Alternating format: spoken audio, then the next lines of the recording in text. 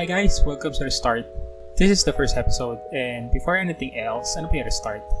Basically, it's a short and straightforward video series na talks about the basic art fundamentals to help you make better art. I also make art tool reviews sa mga software, mga tools na ginagamit ng artists, career advice, especially if you want to learn more about offering art commission.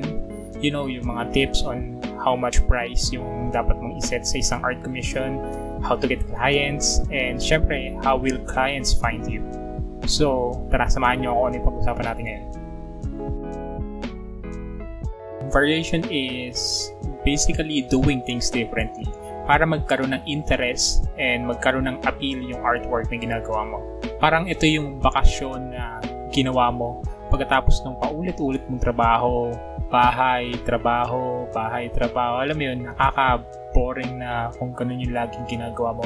And when you take a vacation, it spices up your life, nagkakaroon ng interest. And it's the same with art.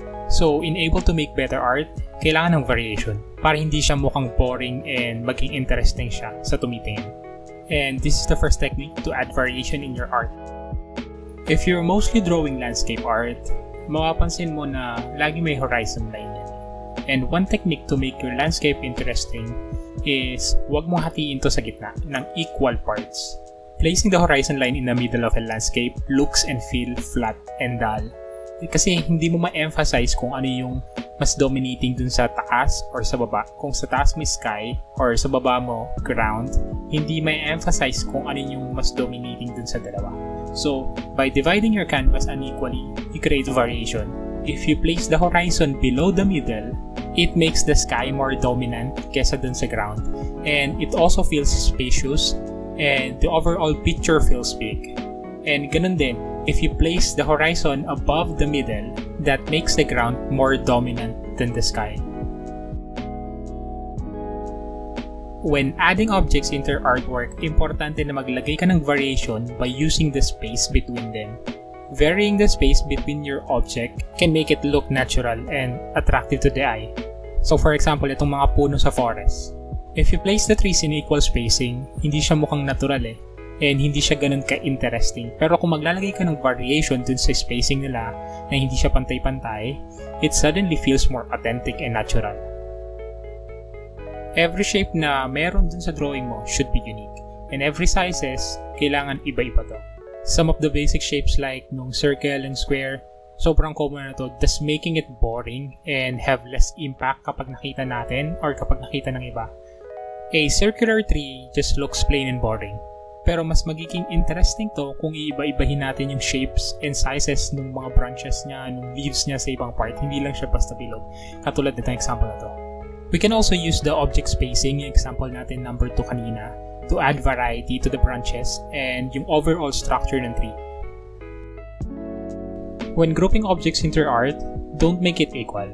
Always remember this, odd numbers are more interesting than even numbers.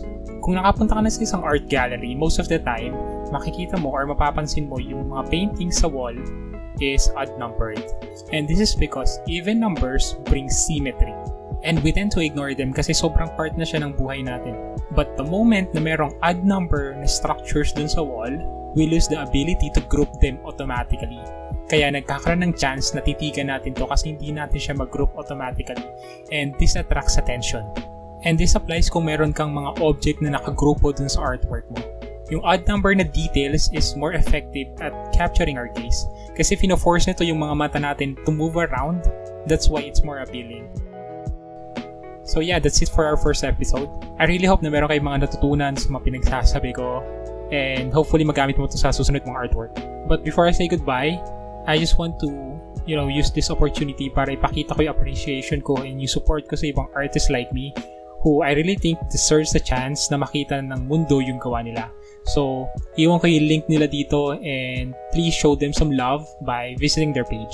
Thank you guys again. Until next time, take care.